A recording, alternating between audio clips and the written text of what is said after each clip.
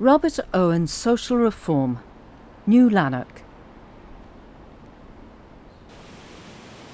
The village of New Lanark in southern Scotland was built next to a spinning mill.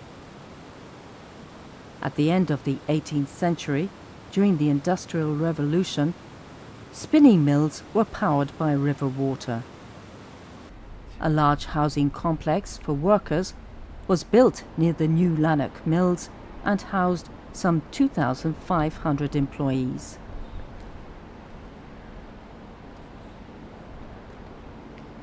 This house was built for the mill owner, who arrived here in 1800.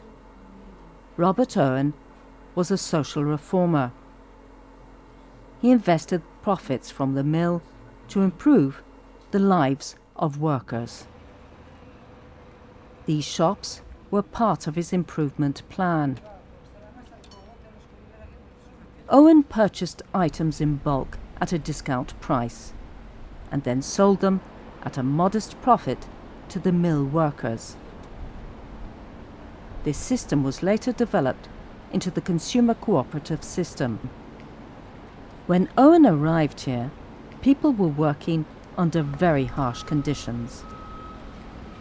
In those days, it was not unusual for workers to labour from dawn until midnight. Owen shortened the working day to 10 hours.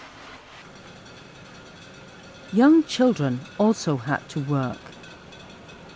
They picked up yarn waste in an extremely dusty environment. Owen prevented young children under the age of 10 from working. He also set up a medical institution and a school for his workers to use for free.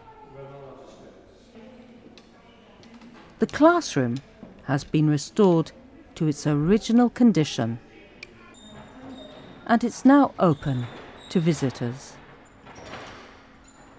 Owen believed that education should start as early as possible, and the school accepted any child between the age of 18 months and 12 years.